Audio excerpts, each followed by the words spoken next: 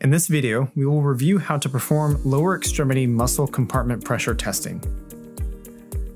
These are the essential elements needed to perform compartment pressure testing. Always obtain consent with your patient prior to this procedure. Pertinent risks with this procedure include bleeding/pain, infection, and damage to local structures, including nerves. There are 4 compartments of the leg, including anterior, lateral, superficial posterior, and deep posterior. The anterior compartment is found just lateral to the tibial spine. Find the tibia approximately 1/3 down the leg, and then palpate the anterior compartment about 1 centimeter lateral to the anterior tibial border. To find the lateral compartment, have the patient internally rotate their hip and palpate the fibular head at the lateral knee. Then slide down the leg approximately 1/3 down the leg to feel the lateral compartment. The superficial posterior compartment is the easiest to find. This can be palpated in the middle of the calf, again approximately 1/3 down the leg. The deep posterior is most reliably found by having the patient externally rotate their hip, then palpating just posterior to the medial border of the tibia.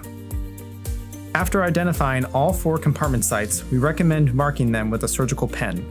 Then prepare the skin with chlorhexidine or iodine.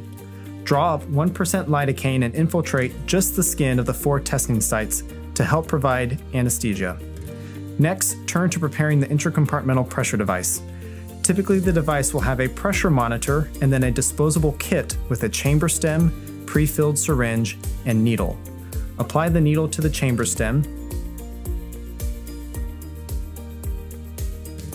then attach the pre-filled syringe to the chamber stem. Slowly inject the syringe to fill the chamber stem and needle. You want to have a continuous column of fluid from the needle tip to the chamber. Place the chamber stem into the well of the monitor and make sure that it snaps into place. Turn on the device and position the needle perpendicular to the angle of the skin.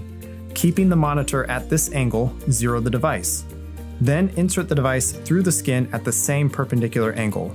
Advance the needle approximately 2 centimeters into the muscle. You may feel a pop as you pass through the skin and fascial layers into the muscular compartment. Then slowly inject a small amount of fluid, less than 1 cc.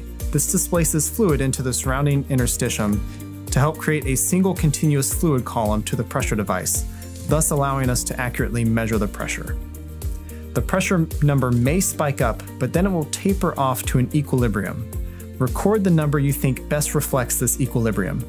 Repeat this for all 4 compartments.